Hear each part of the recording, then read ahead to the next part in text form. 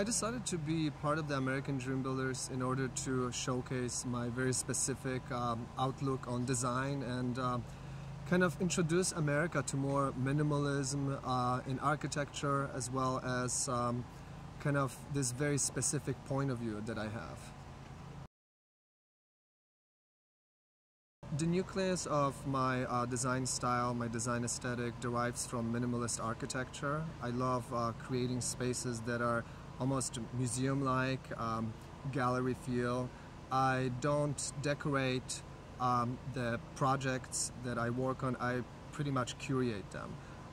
All of my aesthetics and point of views come from my European background. I'm originally from Krakow, Poland, and I grew up around very two juxtaposed styles of architecture, from very traditional to very contemporary.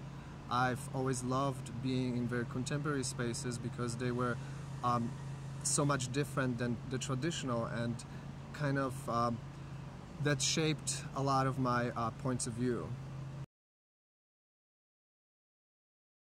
The show itself is a combination of this incredible talent, chaos, ingenuity of finding different things, solutions on very short notice, and at the end getting a huge transformation achieved in a very short period of time. Several years ago there was that article that that named me Bad Boy of Design, which kind of stuck with me because I think that I like breaking all the rules, and I don't consider design being just this very stuffy and uncomfortable experience. For me, it's kind of I'm a rock star, and I love what I do, and I make my clients fall in love with just the process of all of this.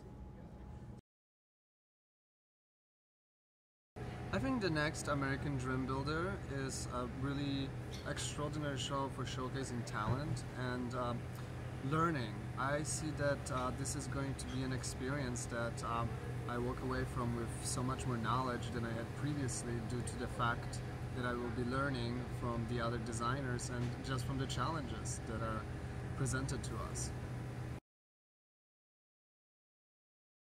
Becoming the next American Dream Builder would mean that I have a certain platform to showcase my essence of design, my style, the minimalist movement to a much larger, broad audience due to the exposure that this show allows us.